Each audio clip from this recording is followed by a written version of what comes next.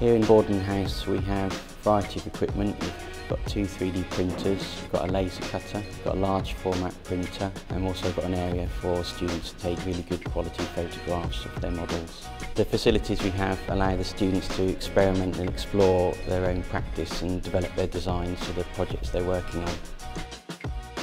Having the technicians around really helps you to expand your skill set and really helps you to be comfortable to break your limits and to be more creative with what you do. We also do inductions on Illustrator, ArchiCAD and other software which should allow the students to explore and experiment with their designs. As an architect, you'd have to be able to represent your stuff in a lot of different ways, and by having all those different tutorials, they give us a lot of options for the future. So after their time here, I'd hope that students would have confidence in using the equipment, and have confidence in their design skills and be able to use them in their future careers.